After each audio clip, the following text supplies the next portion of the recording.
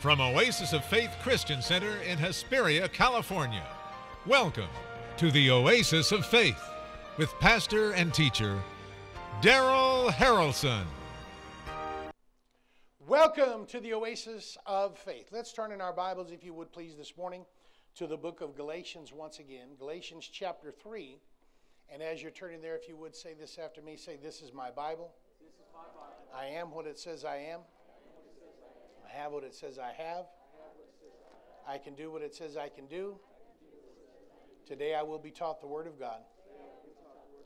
I boldly confess. My mind is alert. My heart is receptive. And I will never be the same. In Jesus' name, amen." Last Sunday we began a new series that we're teaching on, entitled "The Healing" or "The Healing Word of God." And we're going to be teaching on healing throughout this series. And this is a series that the Lord gave me. I've taught on healing over the years, but this is a particular new series that He's given me. And there's going to be some new things that I'll be saying in this that I've never said before as the Lord's given it to me. But I believe that it's God's will. Now, I'm going to say this publicly, and some people may get offended by it, some may not, but I believe that it's God's will for every person, and especially in the body of Christ, to be healed. Amen. I believe that. When you look at the ministry of Jesus, the 3.5 years while He ministered on the earth, you have to understand something, that while He ministered, He was still ministering and operating under the old covenant dispensation. That's right. No one who got healed under His ministry was born again. That's right. They couldn't have been, because He hadn't died yet for them. He hadn't paid the price for them. But yet they came to Him, those that were sick and oppressed of the devil, and the Bible said He healed them all. Are you with me? Later on, the Bible says that He even anointed His disciples to go out. And He told them to lay hands on the sick. And the Bible said they went about healing all who were oppressed of the devil. They went out. And the Bible said they came back to Him in Luke chapter 10, and they said, "Lord, even the devils are subject to us through Your name." That's right. And He said, "That's wonderful." He says, "But what you really need to be rejoicing about is the fact that your name is written in heaven." That's it. And I trust your name is written in heaven this morning. Amen. But I told you last week in closing that as we look here in Galatians chapter 3, Paul tells us that you and I have been redeemed from the curse of the law. And I pointed out to you the fact that the curse of the law was and is threefold. The curse of the law is sickness, poverty, and death. Spiritual death. It's threefold. It can all be found in Deuteronomy chapter 28. "Well, Pastor, I'm a New Testament Christian." No, you're a wannabe. Right. Wannabe what? You're a wannabe Christian. I am a Bible-believing Christian from Genesis to Revelation. You can't pick and choose what you want to believe and what you don't. You either believe the Bible or you don't. Amen? Amen. But Deuteronomy chapter 28 tells us, it talks about the blessing and it talks about the curse of the law. But now here, Paul talks about it, and he says that we've been redeemed. Did you get to Galatians? Mm-hmm. Galatians chapter 3, verse 13. Paul says, Christ has redeemed us from the curse of the law. Now, if the curse of the law wasn't important, why did the Lord have the Apostle Paul talk about it in the New Covenant? If it's only Old Covenant, why is he dealing with it in the New Covenant? Because he wants the church to understand that we've been redeemed from it. And we dealt with the word redeemed, and I may deal with it again. But he said, Christ has redeemed us from the curse of the law, being made a curse for us, for it is written, "Cursed is everyone who hangs on a tree," that the blessing of Abraham might come on the Gentiles through Jesus Christ, that we might receive the promise of the Spirit through faith. Now, I told you the word redeemed there, it's the Greek word, and I'll try to pronounce it again. It's the Greek word ex-ag or adzo. Okay, I'm not a Greek scholar, but anywho, I know how to look up the words and I know how to find out what they mean, but I'm not very good at pronouncing them. Amen. And it means to buy up, to ransom, to rescue from loss, to save, to justify, to vindicate, to retrieve, to regain, to recover, to reclaim, and I like the last part, to repossess. That's what being redeemed means. Amen. See, the church is, we don't need, the body of Christ doesn't need to possess anything per se. We need to repossess what the devil has stolen from us. That's right. And throughout the body of Christ, you will find out, and when you look around the world, one thing you will find out for sure is this: there is no shortage of sickness and disease. That's right. And if you want some, all you got to do is go to the doctor and they'll give you all you want. Right. Amen. There's no shortage of it. But it's not a blessing. Sickness and disease is not a blessing. And the Bible says you and I have been redeemed from it. Say, I've been redeemed from sickness, poverty, and death. Okay? So, we left off last time talking about the fact that as long as we walk in God's redemptive plan, the curse of the law has no power over us. Amen. Now that's a spiritual truth you can write down and you can take to the bank. Well, Pastor, I can't accept that because I know Christians that are sick. So do I. Yep. I know Christians that are sick, but just because they're sick doesn't make the Bible a lie. That's right. Well, I'm going to deal with this morning as to why some people are sick. Christians. You with me? Yeah. We're going to deal with this issue. Why? Because it's my assignment to teach you what the Word says. That's right. It's your assignment to believe it. I can't make you believe the Bible. And I've learned, after 42 years as a Christian, I've learned over the years that not everybody that says they're Christians really believes everything in the book. That's right. That's the way it is. Amen? So go over to Psalm 97. And while you're turning to Psalm 97, go ahead and turn to Proverbs chapter 8 as well, because I want to look at two scriptures that we're going to deal with this morning. Because you have a covenant right as a child of God to live free from sickness and disease. And this is one of the reasons why we started these healing services, is because the Lord told me that most churches nowadays don't even teach on healing, let alone believe in it. And he said, I'm tired of seeing my people sick. And he says, I want you to hold these services so you can get them healed. Teach them the word for a few minutes, then begin to lay hands on them.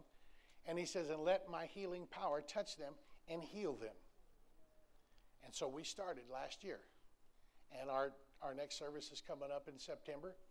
And I'm just believing God for a mighty move of the Spirit. People are going to be healed, delivered, set free. And you say, well, why did the Lord pick you? Because I believe in healing. Yeah. Well, why do you believe in healing? Because He's healed me. That's right. He's healed my wife, healed my family, healed people that I know. But more important than anything else, His Word says it. And I believe His Word. Did you find Psalm 97?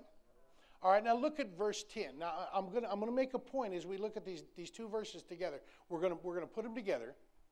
David says here in verse 10, he says, you who love the Lord. What's the next words? Hate evil. Hate what? Evil. Underline hate evil. You who love the Lord, yeah, he's given us some instruction here. You who love the Lord, hate evil. Amen. Say, I need to hate evil. Question, is sickness and disease a blessing or a curse? Curse. Is it good or is it evil? Evil. All right. So then if sickness and disease is evil, then we're to hate it. Amen. But I know some Christians who want to hang on to it. Yeah, right. Do you know why they want to hang on to it? Because they get attention. Yeah. They get people calling them on the phone. Oh, honey, I just want to let you know. I just feel so sorry for you. I just don't know why you're going through what you're going through. Giving you sympathy will kill you. But if I can get you to believe the Word of God, we can get you healed. That's right. But through the Word of God and through the power of the Lord Jesus Christ. Not me. I'm not the healer. But the word is, That's right. Jesus, the Bible said he sent the word and he healed them. Yeah. And Jesus was the word. We read that last week. He was the word. And he went about doing good and healing all who were oppressed of the devil. So we could say this, that sickness and disease is satanic oppression. That's right. Amen. All sickness and disease, I hope you grab hold of this. All sickness and disease is this. It is perfect health perverted. That's right. Right, amen. All perverted means is it's twisted. You ever seen a piece of wicker furniture? You know how they make wicker furniture? You see it's the stuff they use is twisted. Well, that's what wicked means. It means it's twisted. Yeah.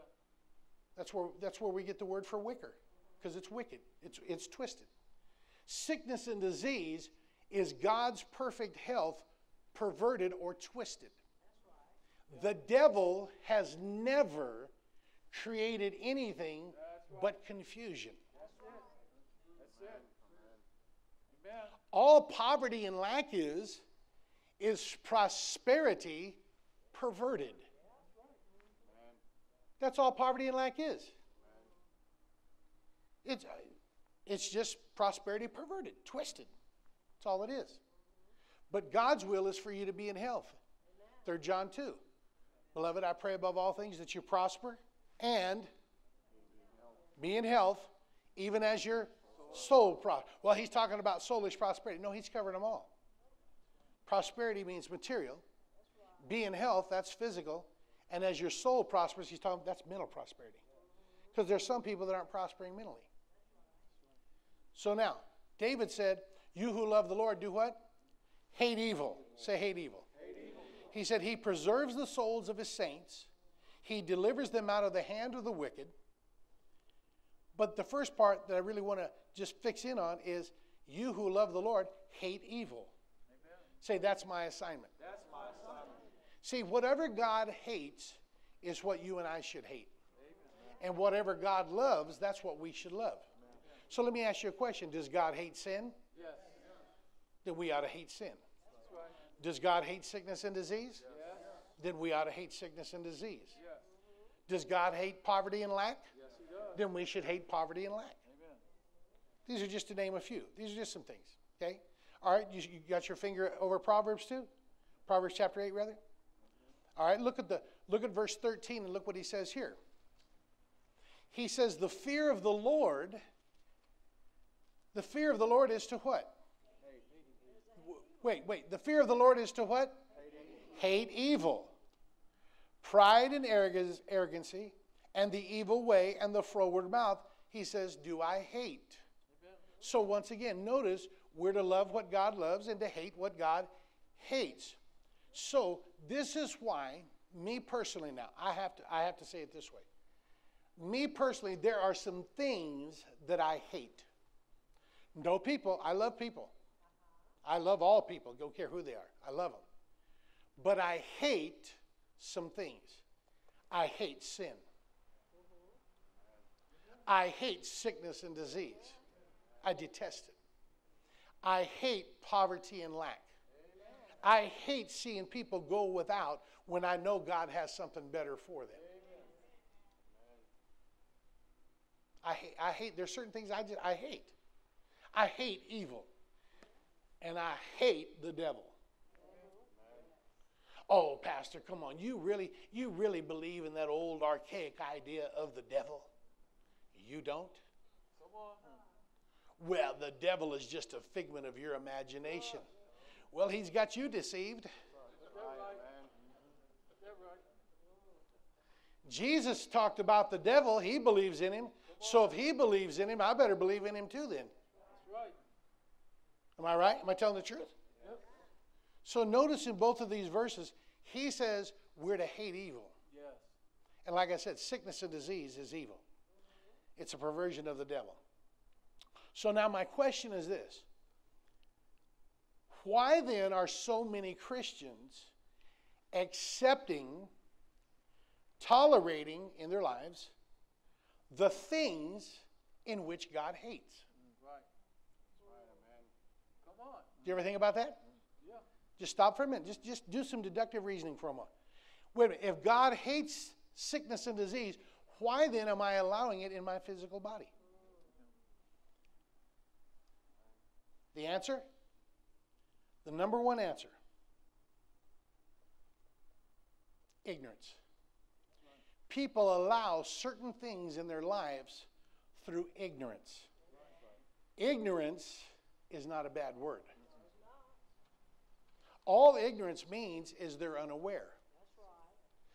Most Christians, it's sad to say, have not taken the time to open their Bible, to get in it and find out what is rightfully theirs, what rightfully belongs to them, what they can have. This is one of the things why I just enforce this here at this church. You got to find out who you are in Christ, what you have in Christ, what you can do in Christ. You find out those things, you'll be a changed person. That's right. See, you'll quit listening to these preachers that tell you, well, you're just an old sinner saved by grace. You can't be both. Either you're a sinner or you're saved by grace. Which one are you? Come on. Well, you're telling me you don't sin? That's exactly what I'm telling you. I didn't say I didn't make mistakes. But I don't practice sin as a lifestyle. When I was in the world before I got born again, I didn't even have to think about sin. I did it because that was my nature. That's right. I woke up in the morning sinning. Yep. But once I came to Jesus Christ, I don't wake up in the morning sinning now. That's right. As a matter of fact, when something comes at me, and the Lord always, through the Holy Spirit, He reminds me, you shouldn't do that. And now you do that as well, don't you? That's right. That's right. See, why? Because I hate sin. Didn't say I was perfect, but I'm not a sinner. I am saved by grace, but now I don't practice sin as a lifestyle. That's right. Amen? You cannot be both. Now, I know there's some things going on in the world right now where they're telling people they can be whatever they want to be. Come on. Come on. And if you don't like what you are, you can get it changed. Right. Doesn't make it true. That's right. The Word is final authority. Are you still with me? So the answer is ignorance to God's Word. How do you know that, Pastor? Because Hosea 4:6 says, God says through the prophet Hosea, my people are destroyed for lack of knowledge. Now notice how he said that. And I don't care what translation you're reading from, I'm going to quote it the right way. That's right. My people are destroyed for lack of knowledge. He didn't say they perish. He said they're destroyed. And there's a big difference between perishing and being destroyed. Fruit in the grocery store and then eventually gets in your refrigerator, it will perish. But being destroyed is totally different than perishing. Perishing is a slow process. Destroyed means annihilation. And God's people are being destroyed today through ignorance of God's Word because they won't take the time to get into it. That's right. See, and I'm not talking about reading a verse a day. That's not getting into the Word. I'm not talking about praying 5 minutes a day. Right. That's not spending time with God. I'm talking about setting things aside, getting things out of your way and out of your life where you sit down and you're praying on a regular basis. You're studying the Word on a regular basis as well as reading the Bible on a regular basis. There's a big difference between studying and reading. You know that. You know that. Okay. This is what's got to be done. But ignorance of God's Word will destroy a person. It will get them to the point to where they'll begin to tolerate and accept poverty, sickness and disease, and even, well, I'll even go you one, dying prematurely. Dying before their God-given time. Now, you may not want to live. Listen, you may not want to live to be 120 years old. I do. Amen. No, I do. Because that's my promise. God promised His children 120 years. Now, if you don't want to live to be 120, punch your ticket. If you don't want to stay, go. Just don't get in my way. Don't try to block me from receiving my blessing. You understand what I'm saying? See, well, I don't believe in healing. Okay, fine. You stay sick, I'll stay well. Let's don't argue about it. You stay broke. I don't believe in prosperity. Then stay broke and I'll stay rich. Right. How hard is that? Come on. Ignorance of God's Word will destroy a person. That's right. This is why He says, My people are destroyed for a lack of knowledge. So the number one reason why people, even Christians now, why that they're accepting sickness and disease in their body is because of ignorance of God's word. Ignorance of who they are. Ignorance of what they can have. Ignorance of what they can do. See, if you don't know something, you just don't know it. There's some things, I'm just being honest with you, there's some things I just don't know. Do you know why I don't know them? I haven't taken the time to study them out. I don't have the slightest idea in the world how to go into an operating room and perform brain surgery. I've never done it. So therefore, you will never engage me in that kind of a conversation. What am I going to tell you? And what are you going to tell me? If you're a doctor and you're trying to explain brain surgery to me and I don't know the difference between a vein and a vessel? No, really. What good is that going to do? No, I have to. If I really want to learn that, I got to get into it and find out how it functions and operates. I'm not an automobile mechanic. Oh, now I understand how the internal combustion engine works. I grab that. But for me to listen to a car, like some of these guys that work on cars all the time, they can say, "Oh yeah, you hear that rod knocking?" Oh, that was me just tapping on the floor. Hey, well, you got some bad lifters in there. Well, I don't know the difference between a lifter and a rod. Why? Because I never got into auto mechanics. It never got my attention. My brother used to get all over me all the time. Why don't you work on your own car? I said, tell you what. You do yourself a favor and I'll do mine. I said, you work on cars and I'll flip hamburgers. We'll just stay in loving Jesus. Hey. But you don't even change your own oil. I don't want to get dirty. Well, you can go to the parts house and you can get your oil and filter and do it yourself. I probably can. But I got a mechanic who's 2 doors down from me. That's what he does. Am I right, Dean? We went to the same mechanic. So there's some things you will never engage me in a conversation at. But when it comes to the things of God, now you're in my ballpark. We can talk about the Bible now. You still with me or did you go home? All right. So now let's go to Matthew's Gospel, chapter 8.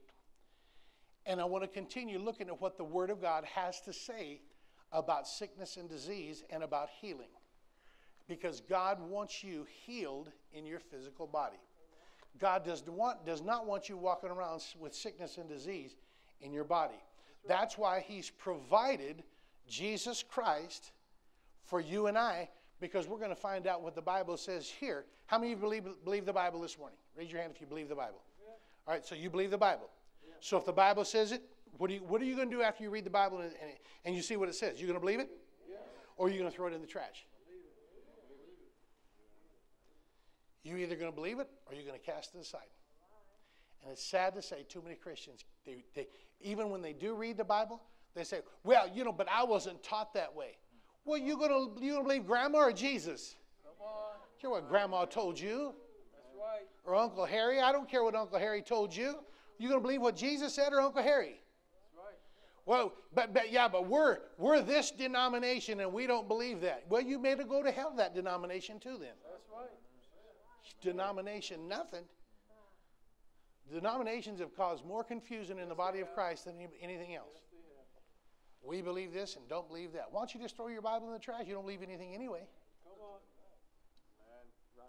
Matthew chapter 8, you there? Pastor, you're just too hard. No, it's time. Remember what I told you last Sunday? I am passionate about this. And sometimes I'm so passionate that it almost sounds like I'm angry. I'm not angry at you. I'm angry at the devil. I'm angry at sickness and disease. I hate sickness. I'm angry at poverty and lack. I see people going around doing without when I know they can have better. That's right. I see them going around sick and I know they can be well. And so I'm passionate about this. And I guess I just want everybody else to be passionate too. So when I get a little, I'm not angry at you, trust me. I'm angry at the devil. Did you find Matthew chapter 8? Now look at verse 14. Now, before we get started, does anybody, you're looking at your Bible right now? Does anybody see my name next to that verse? No. So I didn't write it. I can't take any credit for it. This is in the Bible. Verse 14. And when Jesus came into Peter's house, he saw his mother's wife laid and sick of a fever. Did you catch that? Yeah. This is Peter's mother-in-law. She was sick of a fever. And he touched her hand. And the fever did what? What did the fever do? Stop.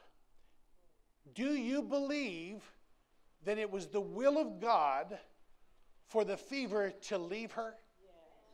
You believe that was the will of God?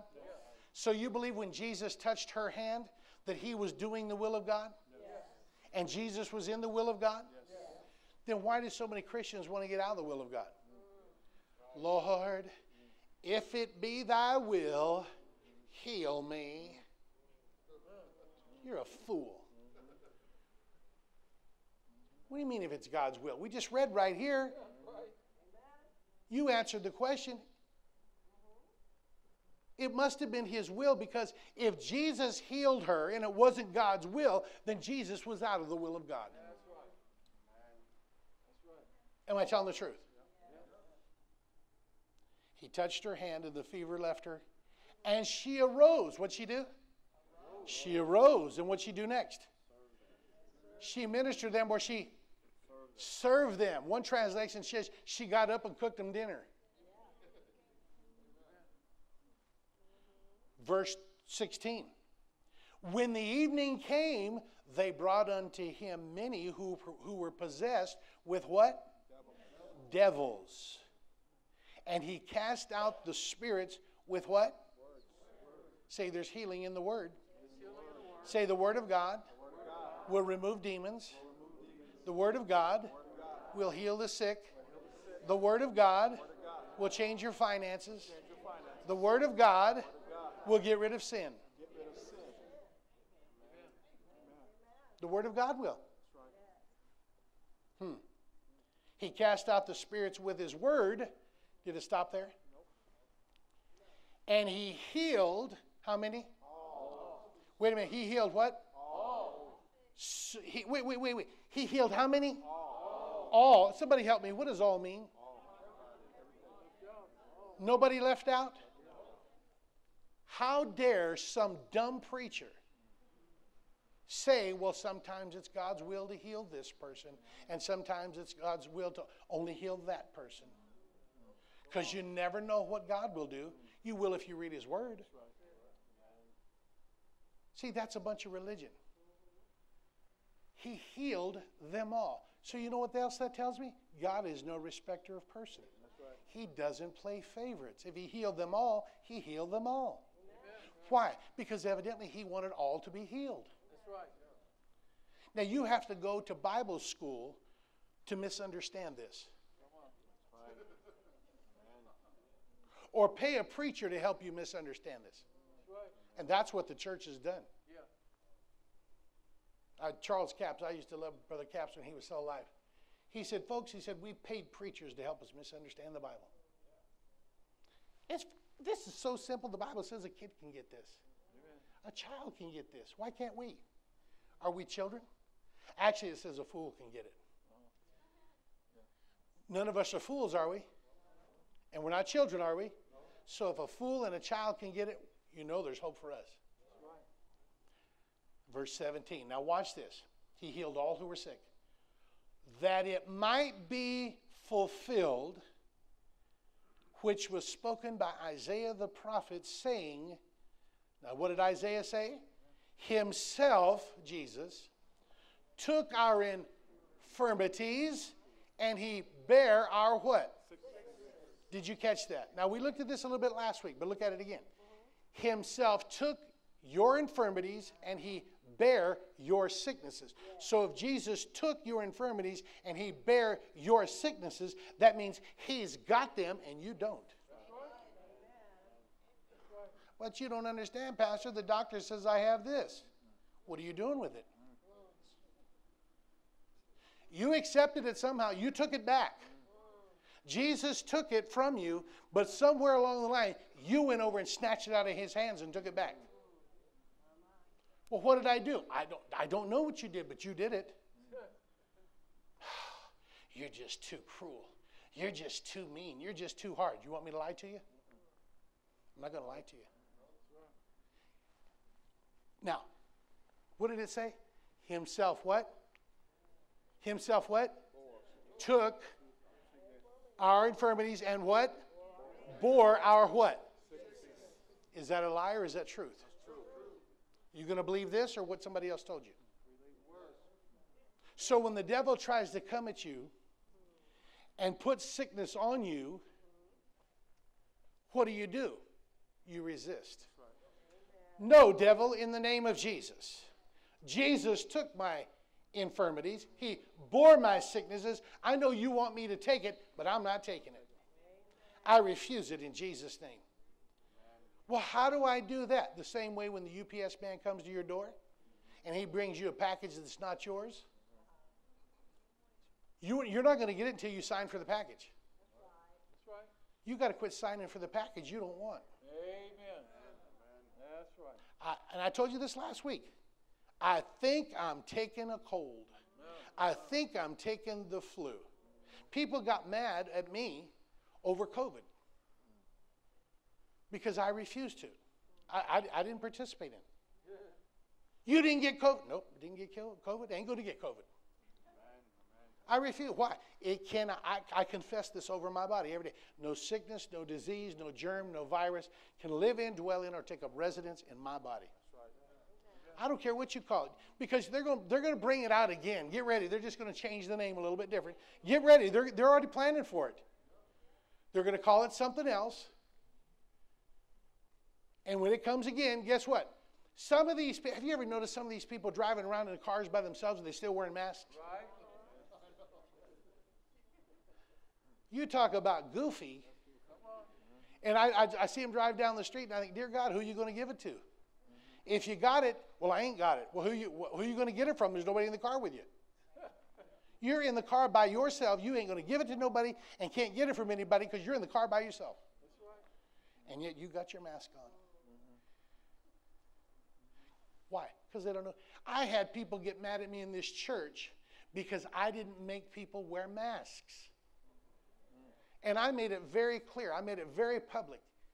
If you want to wear a mask, wear it. Yep. But don't get mad at those who didn't or don't wear it. Amen. Well, you got to make the people wear a mask. I can't make anybody do anything. I can't make you come to church. How am I going to make somebody wear a mask? That's right. That's right. Dear God in heaven, I wish people would wake up. That's right.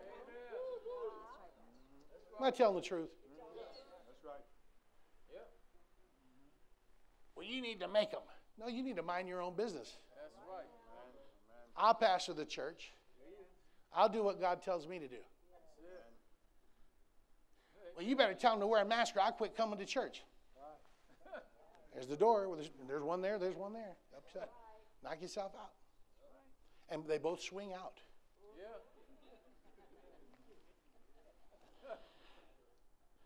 You're just too hard. You're just too hard. No, because you know why? I've said this for years. People will either love me or they'll hate me. But I promise you, they will know why. They'll know why. Because I ain't here to play games. I'm not here to play church. We got too many people doing that already. Yeah. Amen. I'm not here to play church. I believe God's word. His word says it. I believe it, and that settles it. There's no argument. There's no room for discussion now. That's it. I believe it. Amen? So notice, Jesus took our infirmities. He bore our sicknesses. And this is why the believer now, as believers, we need to learn to read the Bible with a personal identification. Make the Bible personal. So when you open it up, it's God talking directly to you. See, what we do is in church, you know what we do? We read a scripture and say, yeah, that's for brother so-and-so. Well, you know what? Sister so-and-so needs to hear that. Well, what about you? Right. No, when I read this book, he's talking to me. Yes, yes, yes. I've told you this, man. I'll tell you. The Bible says whom the Lord loves, he corrects. He chastens. And I'll be at home in my office studying or reading or something, and my wife will be at the other end of the house, and I come around. I said, God loves me. God loves me. God loves me. She said, what'd you do now? I said, He corrected me. Well, why are you getting excited about that? He loves me. Whom the Lord loves, He chastens. He corrects. If God didn't correct me, He wouldn't love me. Would you like to be corrected? When I need to be corrected, yes. I mean, come on, just be honest. Nobody likes correction. Nobody. I mean, come on, children, do they like correction? No. But why do you correct them? Because you love them. God loves you and I. You still with me? So if Jesus took our infirmities, if He bore our sicknesses, that means, like I said, He has them and you don't. So the question that I have to ask those who are in need of healing is, if Jesus took your infirmities and bore your sicknesses, what are you doing with them? Why do you have them if He took them? What are you doing with it? I've said this, and and I don't say this to get a laugh or to joke, but see, sickness and disease to some Christians, it's like their pet. It's like their little kitty cat or their little puppy. My heart disease, my arthritis, my diabetes, my cancer, every time you say my, you're claiming it. No, you claimed it. When you said my, you claimed it. It's not yours. It's the devil's. I'm not taking nothing from that sucker. No. If he's offering it, I ain't buying. Amen. But many times they look at me, people look at me, when I say these things, and they look at me for a minute like the light comes on. Oh wow, that got my attention. Then they begin to realize that Jesus paid the price for you to live free from sickness and disease. And they don't have to be sick. And they go, wait a minute, I don't have to be sick? No, you don't have to be sick. You can, but you don't have to. Go over to 2 Corinthians chapter 3. Or 13, rather. Did I say 3? Yeah. 2 Corinthians chapter 13. Now, we've read enough scriptures now to prove, and we're not done, but we've read some scriptures enough to prove that God does not want you sick. See, so then people say, well, why do you care if people are sick or not? Because I want what God wants. God wants people well, and if I have the heart of God and the love of God, I want people to be well. I don't want people to be sick. Well, the Lord is trying to teach me something. What'd you learn? Well, He's teaching me how to be a good Christian. No, now you just lied. He wants me to be a better Christian. No, you lied again. Well, why is that? If you really wanted to be a better Christian and you believe God put sickness on you so you'd be a better Christian, you'd pray and ask God to find all the sickness He could find and put it all on you so you could be the best Christian. That's right. Amen. That's right. I don't like sickness. I don't want it. I'm not accepting it. Amen. And I'm not in any competition to be the best Christian. That's right. That's right. I'm going to do what I know to do according to the Word of God and live the best way I know how according to the Word of God and stand on His Word. And if I do what the Word says, I can come out victorious. And if I don't do what the Word says, then guess what? I'm going to get my behind kicked. And that's what's happening to a lot of Christians. Their behinds being kicked because they really don't believe the Bible. I told you for 2 Corinthians 13. Are you there? Look at verse 1. Look what Paul says. He says, this is the third time, talking to the church of Corinth, this is the third time I'm coming to you. In the mouth of 2 or 3 witnesses shall every word be established. So when you go around saying, I'm taking the flu, I'm taking a cold, I think I'm getting sick, I better go to the doctor because I think I have this. When you tell somebody else that, that's one witness. Then the person you spoke it to, when they get in agreement with you, now that's 2 witnesses. So now you and that person are in agreement, and the Bible says in the mouth of 2 or 3. And chances are, by the time you got through the day, you've called 10 people. Guess what I'm going through? Guess what I've got? I went to the doctor today. Guess what the doctor told me I had? I'm not going to guess. Because it doesn't matter what the doctor says you have. And if you go get diagnosed, praise God, now you know how to pray. Amen. See, if you, listen to me. I am not opposed to doctors. Matter of fact, doctors have kept some of you alive. I thank God for doctors. I thank God for medicine, medical science. I thank God for it. But they cannot heal you, period. And if they're a true doctor and an honest doctor, they will even tell you, they cannot heal you. All doctors can do is treat you. There's only one healer, and he's the one who created everything about you from head to toe. He created the skin, he created the fingernails, he created the organs inside, he created the bones, he created everything. He knows how you function. Doctors can't grow out a leg or an arm. Doctors, they might be able to take an organ out of somebody else and transplant it into you. They can't grow you a new kidney or a new liver or a new heart. They can't grow you one. God can. I went to a church one time years ago. True story. I say that only because sometimes when you tell these things, people, they question you. I was attending this church, and there was a man in our church. This was even before I met Carla. There's a man in our church who was going in for open heart surgery.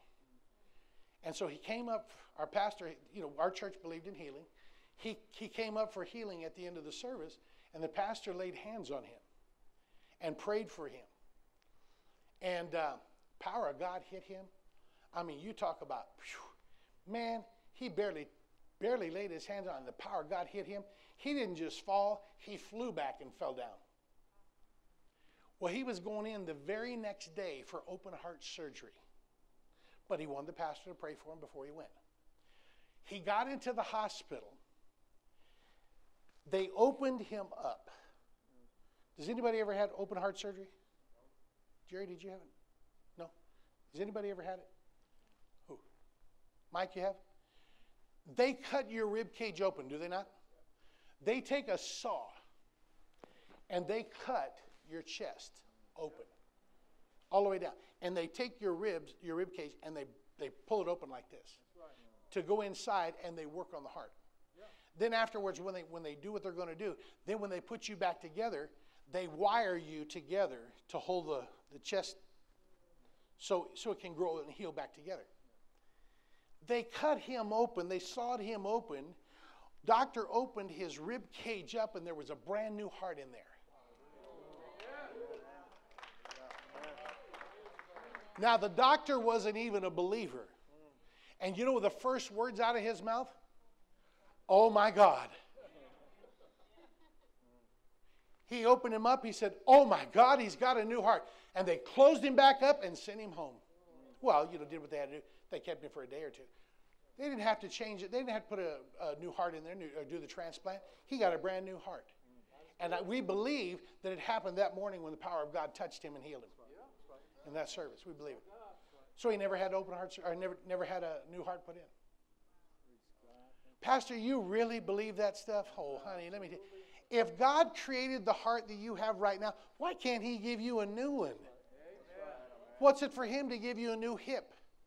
Or a new knee? Or a new, I'm believing God for 2 new eyes.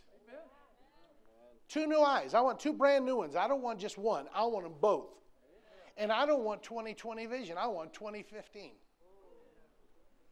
I want to throw these suckers away once and for all.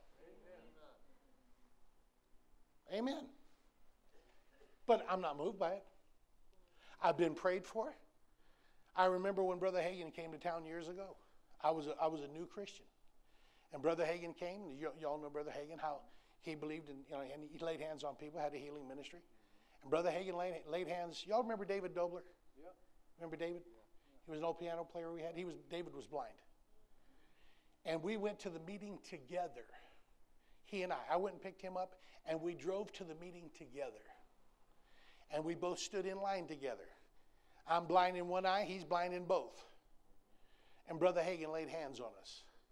Power of God hit us. We went down like bricks. Well, the manifestation of that healing hasn't come into fruition yet. But I'm not moved by that. Why? I just keep confessing what the Word says. By Jesus' stripes, I'm healed. But what do you see? It doesn't matter what I see. I don't walk by sight, I walk by faith. I hope you got that. I'm walking by faith. See, if I walk by sight, then I'm walking by my senses. No, I believe I'm healed.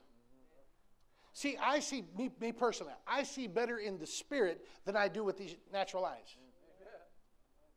And I'm telling you, the spirit is a lot more real than what you see with these two doodads. Yeah. But you know, I've been blind since I was 4 years old in that right eye. But am I going to quit? Am I not going to believe the Bible just because the sight hasn't manifested? No, I don't want one eye, I want two. Two brand new ones. And she's already picked the color out. Blue. See, when we first met, I still had my eye, even though I was blind in the right eye, it still had the full color and everything that the left one did. Over a period of time, I had to have some surgeries and stuff, and I had to detach retina, some other things that took place. And so it lost the color. And so, but we're believing for two beautiful, brand new blue eyes. Amen. She always, that's what she fell in love with, was my eyes. With nothing else but those eyes. Where am I at? But the Bible says in the mouth of 2 or 3 witnesses, let every word be established. So I just keep confessing I'm healed. When we talk to each other, she says, you're healed.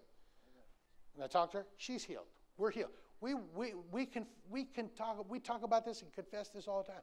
In the mouth of 2 or 3 witnesses, let every word be established. I'm convinced that when she went through her trial with cancer, I'm convinced because we didn't tell anybody. We kept it to our immediate, and I say immediate family, and that was it. We didn't tell a soul in church. Because if we told people in church, she'd have been dead the next week. That's right. Did you hear about Sister Carla? She got cancer. She's going to die. Oh, yeah. That's how people are. We didn't tell anybody till after it was all finished. And then we shared. She wore a wig for how long? People didn't know it. We went to a place, they made her a special wig, dyed it the color of the way she wore her hair, cut it the way she wears it, etc. Nobody knew she had a wig on. Now that's real now. She got real hair now. But when they put her on chemotherapy, she was as bald as I am. Oh yeah. But you know what? We weren't moved by it. We kept confessing the word. Believing the word. 20 years later, she's healed from the top of her head to the soles of her feet. Well, why do you always bring that up? Because you need to hear it. Yeah, that's right. Faith comes by hearing. You need to know that God's word works. I got to hurry up. I'm running out of time. So, you may have a runny nose. You may have a scratchy throat. You may have that, but you don't need to go tell everybody. That's right. You don't need to do that. Because all you're doing is speaking life to it. Proverbs 18:21 says, death and life are in the power of the tongue. Don't talk about it. Don't tell people about it. Because you tell people, then they're going to talk about it. And that word will be established. Go over to Psalm 119 real quick. I got to hurry. Psalm 119.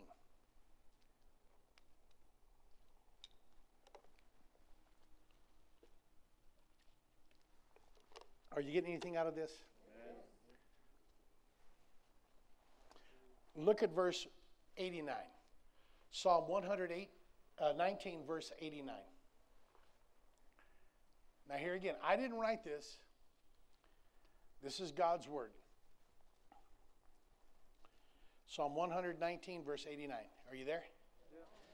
David says, forever, O Lord. How long? Forever, O Lord. Forever. Yeah. Thy word, your word, That's right. is what? Settled. Settled where? It's settled. Forever, O Lord, thy word is settled. So now, listen to this. If God's word is settled in heaven, where are we? Where are we? No, where are we? We're on earth. Now correct me if I'm wrong. I'll give you this one time to correct me. In Matthew chapter 6, when the disciples asked Jesus to teach us to pray, in what we refer to as the Lord's Prayer, you remember that? He said, Our Father, which art in heaven, hallowed be thy name, or holy is your name. Your kingdom come, your will be done where? On earth as it is where? Stop right there. So answer me this question. Would it be safe then to say that God's will is for earth to be just like heaven? Absolutely. So is there any sickness in heaven? Is there any sickness on the earth? So I would say God's will is not being done on earth like it is in heaven. So if God's word is forever settled in heaven, then that tells me that his will is that his word is forever settled here on the earth. That's his will. That's his will. But why isn't his will being done? Because he can't get people to believe his word. If God can get people in church, forget about people outside these four walls, just for a minute, forget about them. If he can just get people inside these four walls to believe his word, that's a major breakthrough. That's a major breakthrough. But you know what we do? We listen to 25 different preachers. One preaches for healing. One preaches against it. That's right. One doesn't even pray. Come on. Just ask him. Yep. Some don't even pray. If they don't pray, how are they going to believe the Bible? Jesus said, ask and you shall receive. Well, they're not asking because they're not praying. So how are they going to receive when they never do any asking? If they're not doing any asking, they're sure enough not doing any believing. And Jesus said, believe that you receive and you shall have. Well, they're not asking, so therefore they don't believe. And if they're not believing, they sure enough ain't receiving. That's right. That's right. That's just common sense, folks. That's it. I said a little while ago, a child can get this. Yeah. A fool can get it. Why can't we? My goodness. So if God's word is forever settled in heaven, then it's got to be settled not only here on earth, but now you ready for this? It's got to be settled in your heart. I don't care what the preacher across town believes. I don't give a rip what he preaches and what he believes. I don't care. What does God's word say? God's word says it. I believe it. But Pastor, you just don't understand. But our denomination doesn't, that's not in our statement of faith. It's not in our doctrine. Throw it in the trash then. It's not a doctrine of faith. It's not a what I say, statement of faith. It's not their doctrine. They don't have a doctrine. The only doctrine there is the Word of God. That's the only doctrine there is. I've had people ask me, what's your doctrine? I believe the Bible. Right. Well, that's too simple. Hello? Yeah. You either believe it or you don't. You know, when people ask me, are you a man or a woman? I've never questioned it. Right. Right. I've never had to stop and think, well, you know what? I was born a man or male, but, you know, I don't know. Maybe, I don't know. I've never done that. Coming on 64 years, I've never done that, Paul. Have you? Nope. You ever done that? Nope. You better not. You either believe the Bible or you don't. That's it. That's it. Well, it's always a well. No, that's a deep subject for a shallow mind. There you go. Bye-bye. Where am I at? So it's got to be established in your heart. The first thing most people do is they go and tell everybody else. They tell their husband. They tell their wife. I think I'm catching the flu. I think I'm getting a cold. I think this. You take a young woman who's just been married for a short time, and her and her husband, they're planning on starting a family. Huh? She goes to the doctor and she she gets the little stick back, and she's all excited. Oh, doctor says, I think you're going to have a baby. She didn't care about that stick. She didn't care about a sheet of paper. She never saw the baby yet. She's never seen the fetus. She's never seen the embryo. She hasn't seen anything. And what does she do? As she don't even wait to get home. She gets in the car, gets her cell phone, and she calls Mama. Mama, guess what? I'm going to have a baby. You ain't seen nothing yet. Well, if you can do that with a baby, why can't you believe God? And God, because God gave you His word. See, you believe the doctor, but you won't believe God. That's right. Am I making sense? Help me, Jesus. I'm running out of time. So, when you say, I think I'm catching the flu, I think I'm getting a cold, I think this, I think, you have just released, you ready? You've just released faith into that sickness. You've released faith with your words. You released faith into the sickness. And you took it as yours. My arthritis. My lumbago. My whatever. You signed for the package. You have got, or you've just established the word of the devil and not the word of God. And remember what Jesus said, and I got to close. What Jesus said in Mark chapter 11, verse 23. This is the law. Jesus said, you will have what you say. So if you don't want what you're having, quit saying it. Well, I just don't know. I don't know why I can't afford groceries this week. You said it. I don't know why I'm always broke. You said it. I don't know why I'm always sick. You said it. You're having what you say. And I know people get offended when I say that. Oh, bless God. See, I can get away with it because I don't live with your husband or your wife. But you go home and try to tell that to your husband or your wife, and the fight's on. Who do you think you are telling me that? Well, that's what Pastor said today. Yeah, he can say that, but you can't. Don't you say that to me. Because you don't know what I'm going through. You don't know how I feel. You just hurt my feelings. Well, your feelings need to be hurt, dummy. Your feelings need to be hurt because you're walking by your feelings and not by faith. Amen. Did you get anything out of that this morning? I got to stop. We trust the message has been a blessing to you. The announcer will give you more information how you can obtain an audio or a video of the message you just heard. Remember also that these broadcasts are made possible by the continued free will offerings of you, the viewers and listeners. And remember also that God loves you, we love you, and Jesus is Lord. We trust that this message has been a blessing to you. If you would like to receive a copy of the message you have just heard, or if you would like more information about how you can receive a brochure with the list of all of Pastor Harrelson's teachings, then please call or write us. Our address is 17250 Lemon Street in Hesperia, California, 92345.